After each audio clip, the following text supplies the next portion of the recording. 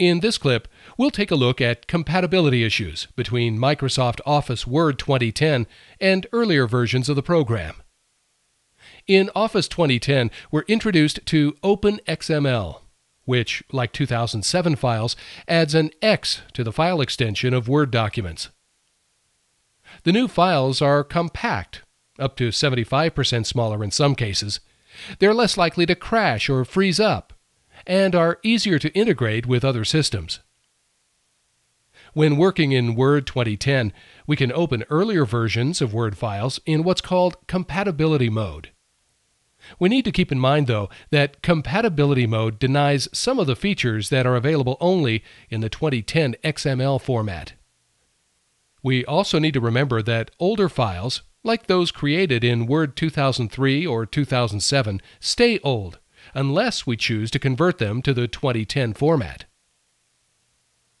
To take advantage of Word's latest features, we can convert those older files to the current OpenXML format.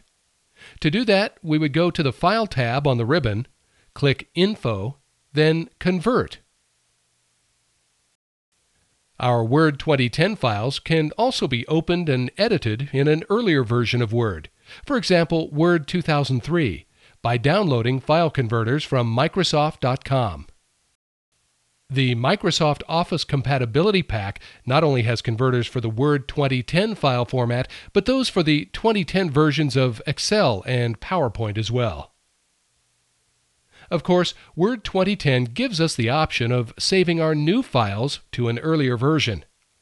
From the File tab, click Save As, and choose an earlier format from the Save As Type drop-down. Or, from the File tab, click Save and Send. Then, change file type, as we see here, to select the earlier version. You'll be glad to know that when saving files to other versions of Word, the Compatibility Checker will warn you of any newer features used in your document which may not be supported in the earlier version.